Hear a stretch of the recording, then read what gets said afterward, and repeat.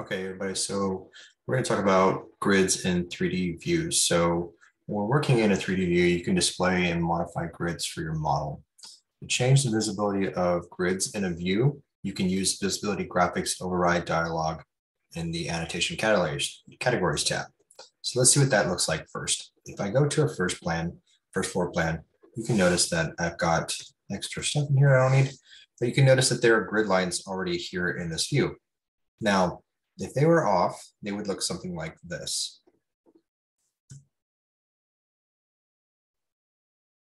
You see no grids at all. And the reason why those grids don't show up is a couple of reasons. Either they don't exist in the model, or they are in a background, or maybe they are just simply hidden in the view. So if we check the little light bulb at the bottom of the view control bar, we can see that absolutely they are here. So some people might select them and just use the unhide category here. And then, you can see is that will actually allow them to all return to the view. And some might do it another way. If I undo that action right there, I'm just going to undo a couple times and jump out of that hide. We go through the Visibility Graphics Override, which is also seen in the View tab here. And we can push the button there. So here or there, okay? It's an annotation category. So if we push G, it'll jump us down to the G's. You can see that the checkbox is off for the category of grids. Turned on, say okay, and your grids come back. Now, in the 3D, we also have the ability to see our grids there too. However, what we haven't seen is that yet until we got to 2022, okay? And so, as you can see, they're not here, but we have seen for quite some time in the Visibility Graphics Override annotation categories is levels. So if I turn that on, you can see that they will appear here, and they all represent the levels that we have in our project, okay? Now, they have since then in 2022 added it to show up in 3D for the grids, all right? Now, in a 3D view, you could treat grids in many of the same ways as a 2D view, including the following. You can hide grids by the element or by the category, or you can filter them, or by using Visibility Graphic Overrides dialog. So that means that if we are here, then you can add filters to them, and you can turn them on and off here. And it's also talking about using the little hide and reveal action that we had here earlier, okay? But notice here in the 3D that you do not see those, by the way, okay? They work a little bit differently than other ones. We'll get to that. We can change the graphics of the individual grids or based on a view filter setting. We can display the grids using a halftone. That still works. You can use scope box. You can also go for changing the elevation of the grids, and you can copy and cut and paste them elsewhere within the model if you want to do that. So they're absolutely become the same way as, say, like, a model line. So they appear in all views, and they absolutely can be shown off.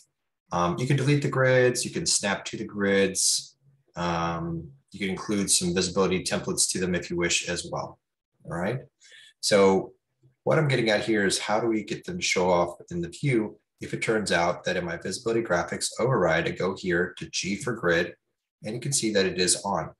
And I could see that I have no filters trying to stop me from doing that.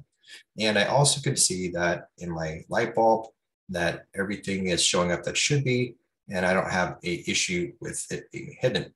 So what we would go at over here within the 3D view properties window here, it has its own little location, says show grids.